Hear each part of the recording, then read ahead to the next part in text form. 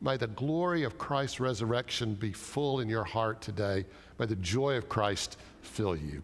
I want to share a few announcements, one of which is we always receive prayer requests at this part of our website address, tumclr.org, and we want to join in praying with you, so share that. So this month, it's month of April, it's cereal month at our food pantry, and let me tell you what y'all did in the month of March. We were looking for green vegetables because last week, Trinity was able to provide a ham, green vegetables, potatoes, bread, and corn for all the families that were there. But you all, in the month of March, shared 858 items, including 537 green vegetables. Enough for not only last week, yeah, that's a big clap at home. That's enough for us to continue having some vegetables to share with people. So thank you so much for your generous spirit. Also, if you know someone that doesn't have access to the internet, we'll be happy to give them information where they can phone in and listen to the service. And then thanks to you all that share the service on Facebook or YouTube, it helps us to multiply our effort. And so many of you have been so gracious in your giving, many of you learning to give online, and we appreciate that, and that's the way to do that, or to share in our services as well. Next week, in-person worship in the sanctuary resumes. We have some limitation in seating, so we need you to call for a reservation. That way we'll make sure that there's safe seating for everyone. We're going to ask you to wear a mask and to stay 6 feet apart from people that you don't live with, or however you're supposed to describe that. Our communion offering today and our offering throughout the month will be for Methodist Family Health Get Up and Give. We also are receiving not only cash gifts, but in-kind gifts, toiletries, towels, washcloths, that sort of thing. In our e-blast or in the newsletter, there's information about that. But enough of this. Christ is risen. Christ is risen indeed.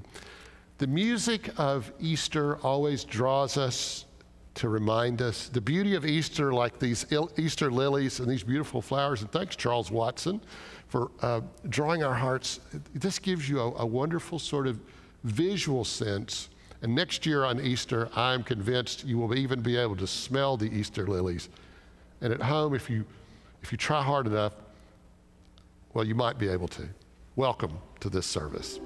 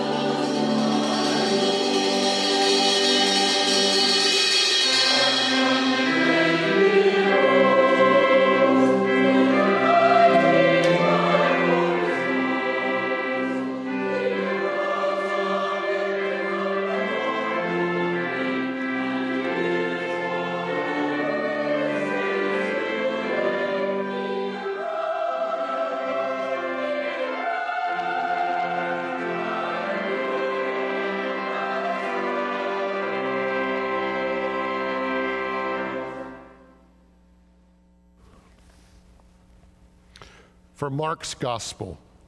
When the Sabbath day was over, Mary Magdalene and Mary, the mother of James, and Salome bought spices so they might go and anoint Jesus' body.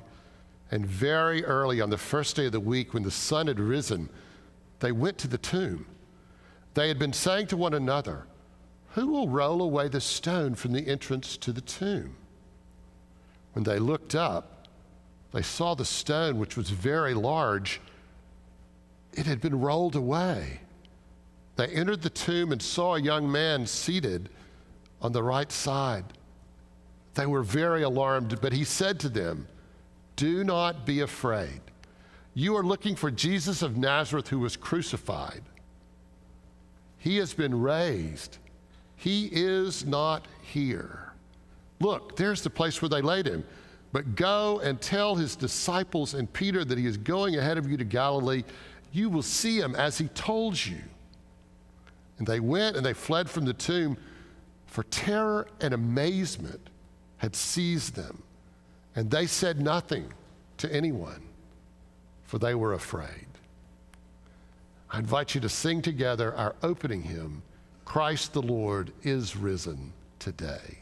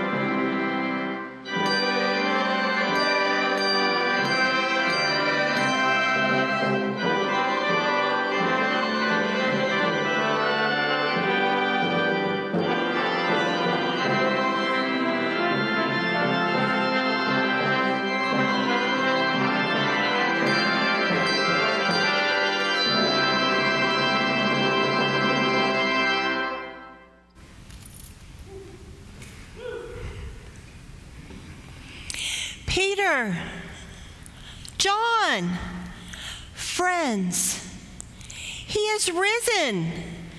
Christ has risen. He told me to come here and tell you. You don't believe? Christ is risen. This is my testimony, my witness.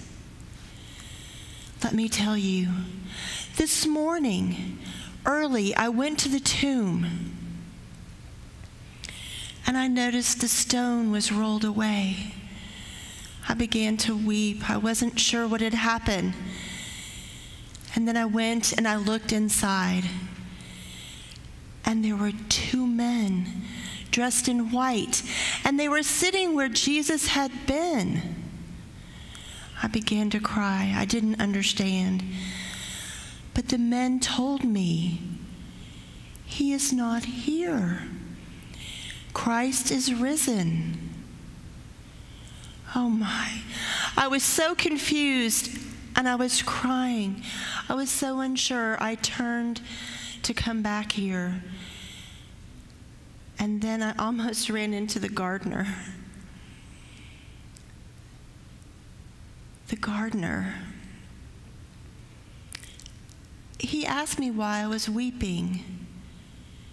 And as I explained, he said my name, Mary. And then I knew it wasn't the gardener. It was him. It was my teacher, my Lord Jesus.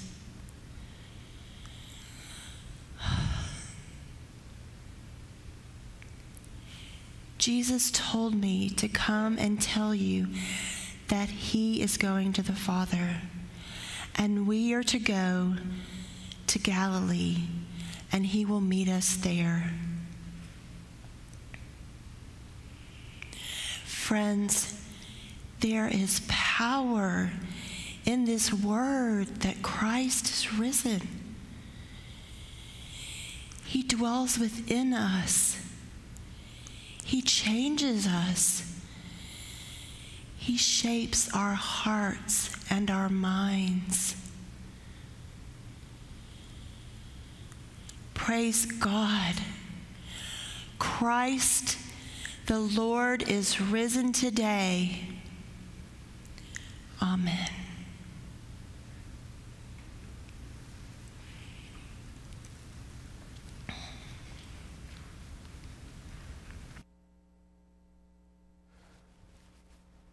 And let us pray.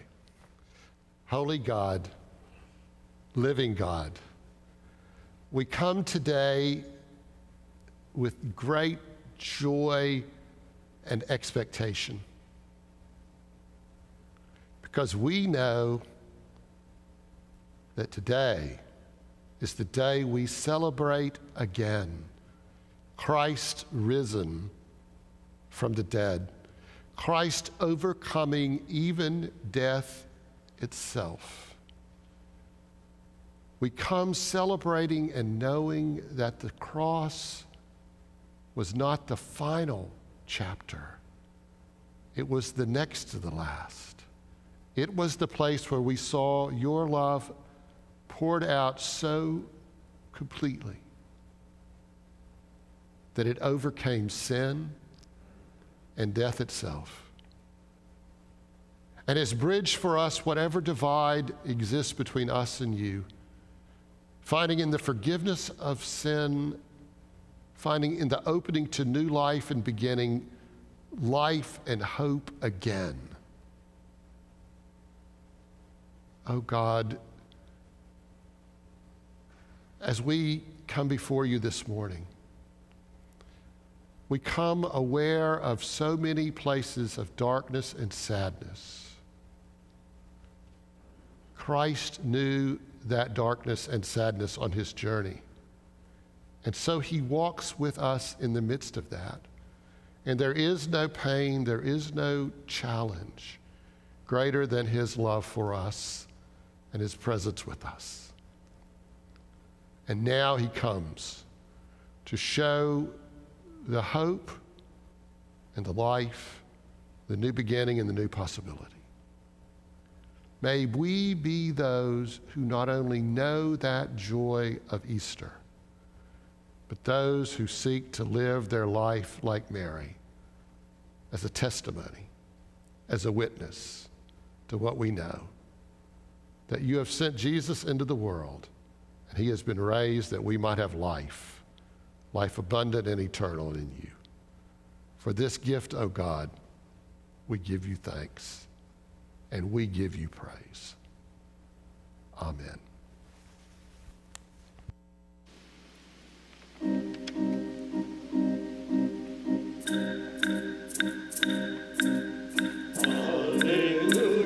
Praise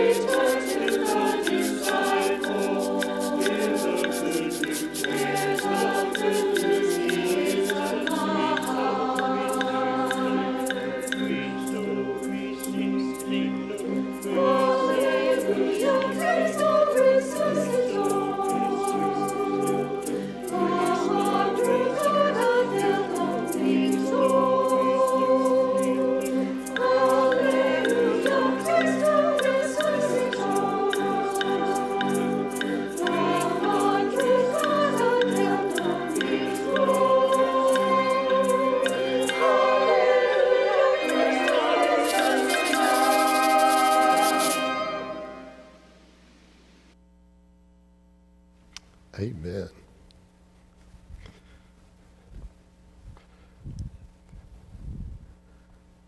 I love that song. It has such energy, and it reminded me as I was listening to it, we're not just like here in the United States, here in Little Rock, across the world. Christians are proclaiming Christ is risen in so many languages and so many ways, but the word is one, that Christ is risen indeed. I want to say how much I appreciate so much our musicians, Hee-Kyung Jun, and all of the musicians, our singers, also to those that help make that happen, especially Dave Carey, and then our guys in the sound booth, Steve Bonds, Matthew Metcalf, and Mark Hotchkiss. We are grateful today, we are grateful throughout this time that we have such a wonderful, dedicated crew. This takes hours for all of their parts, and we are grateful. Thank you so much for that. You know, on Easter Sunday, I usually have picked one of the 4 lessons from the Gospels as the text for my sermon. But this year I was led to really be looking at what Paul says in 1 Corinthians chapter 15. Paul is really reflecting there on the resurrection. And it's the next to the last chapter in this first long letter to the Corinthians. The last was sort of housekeeping. You know, he's kind of, just giving some housekeeping details. But so it is that the very kind of climax of this letter is when Paul focuses his thoughts on what it means to be a person who believes and lives the resurrection. And so it is that I picked the first 11 verses of chapter 15 of 1 Corinthians. Listen for the word of God for us. Paul writes, "Now I would remind you, brothers and sisters, of the good news that I proclaimed to you, which you in turn received and in which you stand. It is that through which you are being saved, and if you hold firmly I proclaim to you, unless somehow you come to believe it in vain. I handed to you of first importance what I in turn had received, that Christ died for our sins according to the Scriptures, and that he was buried and raised on the 3rd day according to the Scriptures. And then he appeared to Cephas, Peter, and then to the 12, and then to James, and then to 500 men and women, and then to the apostles. And last of all, as to one who was untimely born, he appeared to me. For I am the least of the apostles. I am unfit to be called an apostle because I persecuted the church of God. But by the grace of God, what I am and his grace toward me has not been in vain. On the contrary, I worked harder than any of them, though it was not I, but God's grace that is with me. Whether then it was they or I, so we proclaim and so we come to believe in the resurrection of our Lord." This is the word of God for us. Thanks be to God, and let us pray. Holy God, we come with grateful hearts for the Gospels, for all that the apostles have shared about Christ's resurrection. Those who are eyewitnesses, that they have shared that witness with us. May we hear it, may we know it, and may we share it. In the name of Christ, amen. So on Monday this week, Trent Roberts was doing some volunteer work in our office, and I walked in and he said, "So this is the week that reminds you why you're a Christian." I've thought about that all week long because that's the truth. Holy Week is the week that reminds us why we are Christians. As we watch the work of Christ entering Jerusalem, going to that Last Supper, going to the garden, wrestling and choosing to do nothing but the will of God, watching his betrayal, his arrest, his trial, his crucifixion, but finally seeing the victory that is ours on Easter. This is the reason that we became Christians and are. Paul reflects in this 15th chapter of Corinthians very clearly on what sort of is the earliest kind of authentic, clear statement of the gospel. And we see it when he says, Christ died according to the Scriptures. He was buried, and on the third day he rose according to the Scriptures. In other words, before all of what he did was in accordance with what God had been doing from the beginning as he sought to redeem us and draw us unto himself. So that Christ died, was buried, and was raised, and then he appeared to Peter and to the 500 and to James and then to the apostles and then finally to Paul himself. So that he gives us at the beginning this sort of what he would say, I think is a kind of gospel in a nutshell.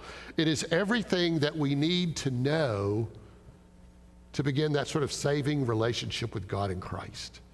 The other details of the New Testament help us, but you must know that Christ came. He died, he was buried, and raised for us. Because that's what God has been doing from the very beginning. And so it is in his redeeming work. We see the love of God in its fullest. And we discover, not only in the cross, but in the resurrection, that this is the power of God, that is the power of God's love, and nothing in all creation can take it from us or separate us from God. And that, dear friends, is the good news. For without the resurrection, Jesus would be a martyr.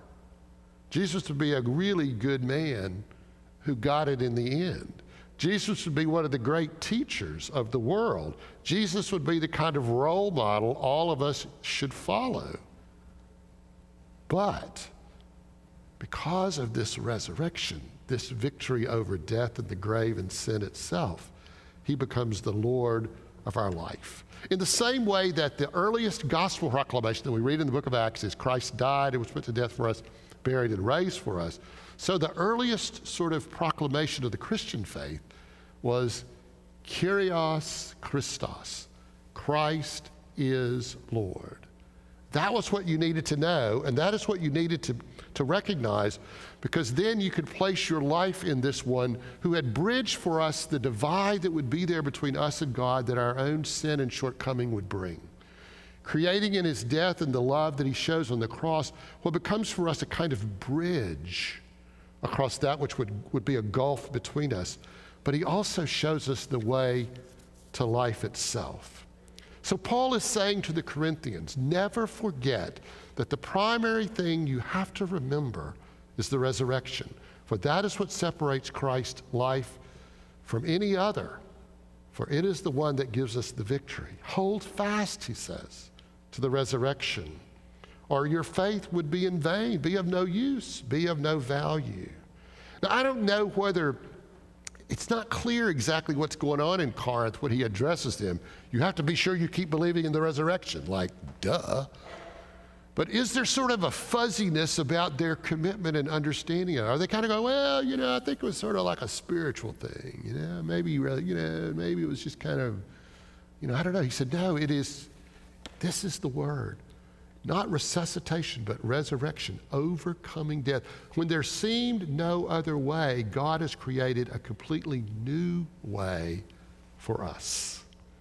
So Paul then does something wonderful in what he does. Because part of what he says is, this is what Christ has done for us. And he appeared to the disciples, to those closest to him. He appeared to James, his brother. He appeared to 500 men and women that had been close followers of his. But then Paul reminds us that he appeared to him. And Paul, in that moment, helps us to see that resurrection and Christ's resurrection is not simply an event for us to remember. As important as it is to remember, Paul is pointing to the fact that it is a present reality for us, that Christ is alive. Not just Christ came alive, he is alive, and he changes our lives. For that saving grace is for all of us throughout the world. But one of the things that Paul does in his sharing that Christ has appeared to him, even though Paul is one that seems untimely born, a violent persecutor that becomes the greatest advocate, Paul says it is specific. The grace of God is, God so loved the world, but he also was raised for you and for you and for you and for me. It's that specific as well. And that makes those enormous transformations possible.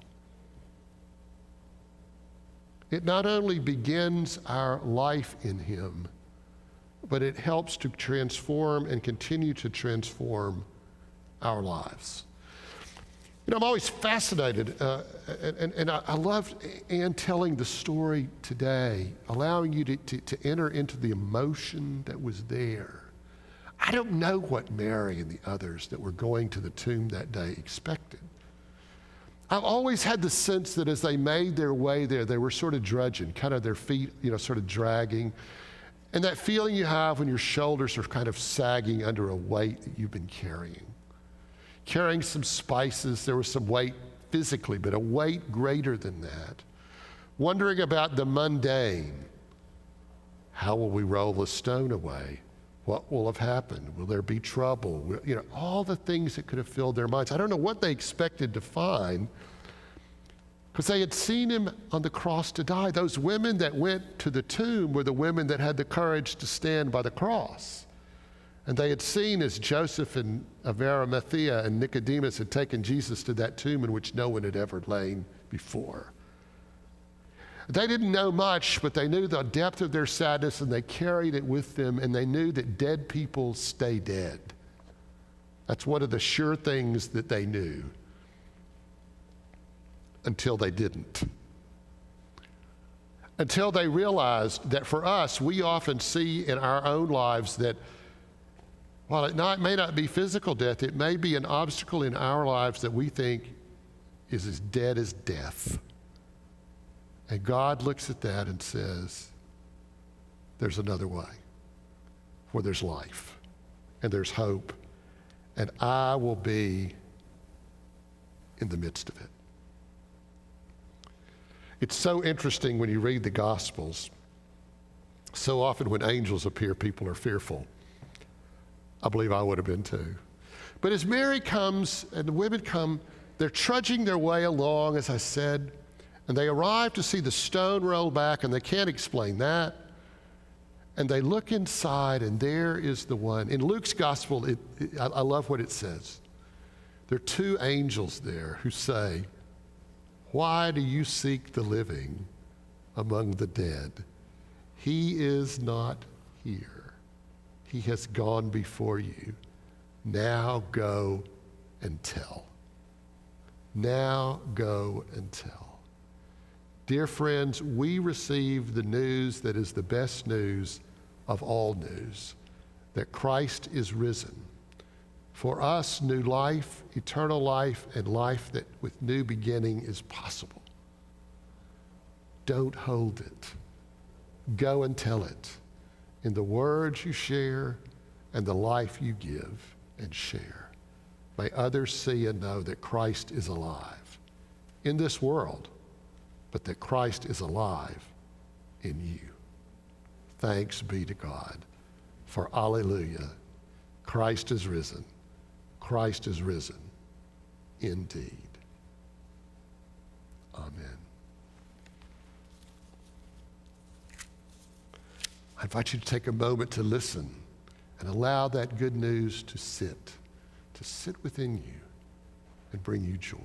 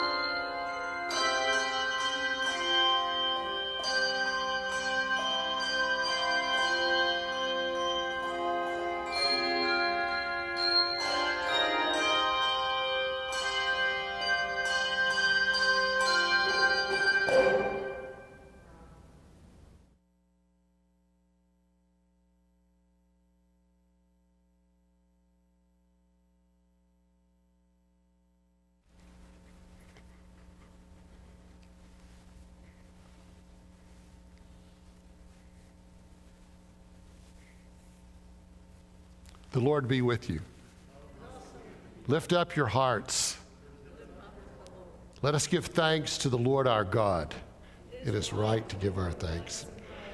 It is right always and everywhere to give thanks to you, Father Almighty, creator of heaven and earth. For you formed us in your image and you breathed into us the breath of life. When we turned away and our love failed, you delivered us from captivity and made covenant to be our sovereign God. You spoke to us through your prophets, and so with your people on earth and all the company of heaven, we praise your name and join their unending hymn. Holy, holy, holy Lord, God of power and might. Heaven and earth are full of your glory. Hosanna in the highest. Blessed is he who comes in the name of the Lord. Hosanna in the highest. Holy are you, and blessed is your Son, Jesus Christ. For by the baptism of his suffering, death, and resurrection, you gave birth to the church and delivered us from slavery to sin and death, and made with us a new covenant by water and the Spirit. Once we were no people, but now we are your people. We are God's people. We declare your wonderful deeds to all the world, for you called us out of darkness into your marvelous light. And so it is that we come on this day to give thanks at this table. And we come to remember how Christ was made known in the breaking of bread that very day of the resurrection, as they made their way, those two traveled to Emmaus and then invited in the stranger who was the Lord himself. And in the breaking of the bread and the drinking of the cup, it was as he said it would be at the Last Supper. So we remember those words and instruction. We remember how Jesus gathered with his disciples at the Last Supper there in that upper room, and he took some of the bread and he blessed it. And then he broke it. And then he gave it to the disciples. He said, take and eat, for this is my body which is given for you. Do this in remembrance of me, and I will be present with you. We remember that when the supper was over, Jesus took the cup, and once again he gave thanks. He gave it to the disciples, and he said to them, drink from this, all of you, for this is the cup of the new covenant that's poured out for you and for many for the forgiveness of sins. He said, do this as often as you drink it, and do it in remembrance of me. So, in remembrance of these, your mighty acts in Jesus Christ, we offer ourselves in praise and thanksgiving as a holy and living sacrifice in union with Christ offering for us, and we proclaim the mystery of our faith. Christ has died, Christ has risen, and Christ will come again.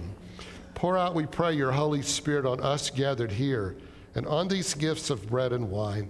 Oh God, make them be for us the body and blood of Christ, that we may be for the world the body of Christ redeemed by your blood. Oh God, by your Spirit, make us one with Christ, one with each other, and one in ministry to all the world until Christ comes in his final victory, and we feast at the heavenly banquet. We pray this through your Son, Jesus Christ, with the Holy Spirit in your holy church. All honor and glory is yours, Almighty God, now and always. And now we, with the confidence of the children of God, pray together the prayer that our Lord has taught us. Our Father, who art in heaven, hallowed be thy name. Thy kingdom come, thy will be done on earth as it is in heaven. Give us this day our daily bread. Forgive us our trespasses, as we forgive those who trespass against us. Lead us not into temptation, but deliver us from evil. For thine is the kingdom, and the power, and the glory forever. Amen. Dear friends, these are the gifts of God for the people of God. I invite you at home, if you have some bread, to take that and to share it with the juice you have. If not, allow this to be a moment of God's presence in your life. For Christ our Lord is risen, is among us and with us. Thanks be to God. Amen.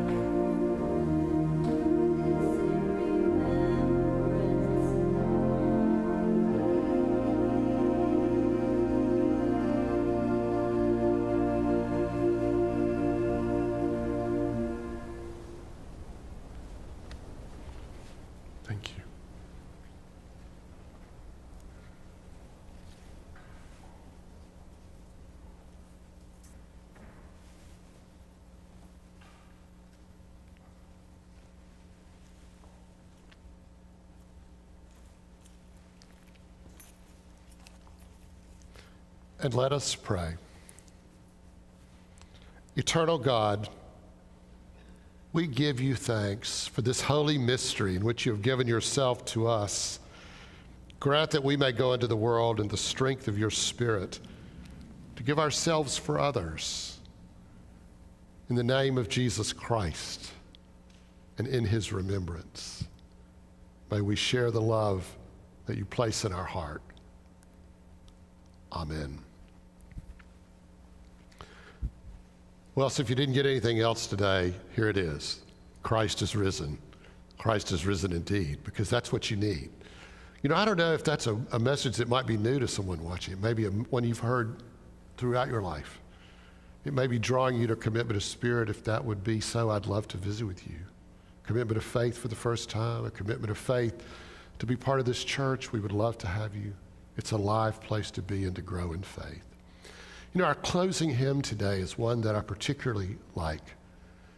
And I love it on Easter because I think it reminds us not just that Christ was raised, but Christ is alive. In this beautiful hymn, Brian Wren helps us to see how Easter people make the risen Christ present in their lives every day. Let's sing together, Christ is alive.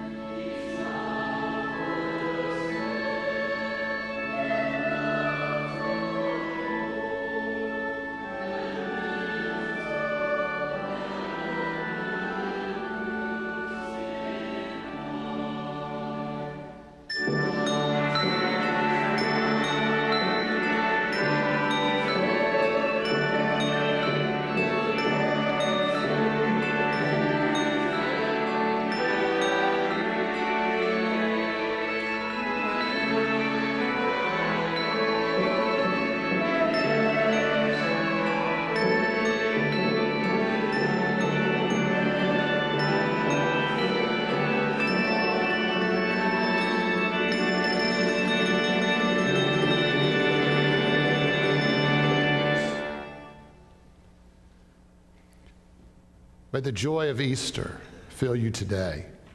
May the love of God be yours. more deeply than you've ever known.